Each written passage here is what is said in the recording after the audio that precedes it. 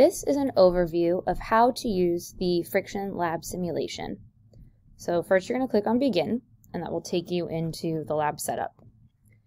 You will have been assigned a random pair of surfaces to test in your group, and you're going to be able to toggle to that surface pair by clicking on where it says Types of Surfaces. So again, you would click on it until it shows the two surfaces that you have been assigned.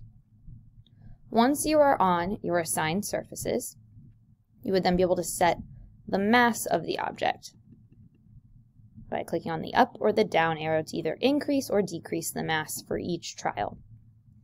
Now, similar to graphical analysis or the lab quests some of you have used in class before, this is going to show the amount of force in the string on this sensor. So I'm going to go ahead and hit the start button, and you can see the numbers are changing here as the person pulls harder and harder, and eventually the block slides. Now, the values that were visible on the force are going to appear on this graph below of force versus time.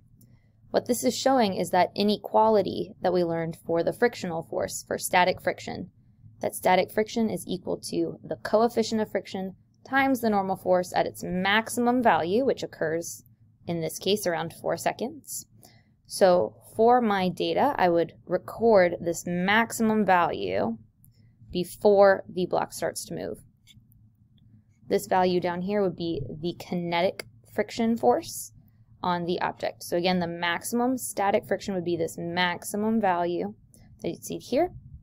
Kinetic friction would be this value here. In order to take another data point, you would hit the reset button. You would then be able to toggle to a new mass value, hit start, and it would repeat again, and you'd be able to take more data. And you can see that the value has changed a little bit already. And you can see again the maximum value for static friction up here, and then the kinetic friction value is this horizontal line. So you will take those data trials, multiple data sets, meaning test out multiple different masses for your pair of surfaces.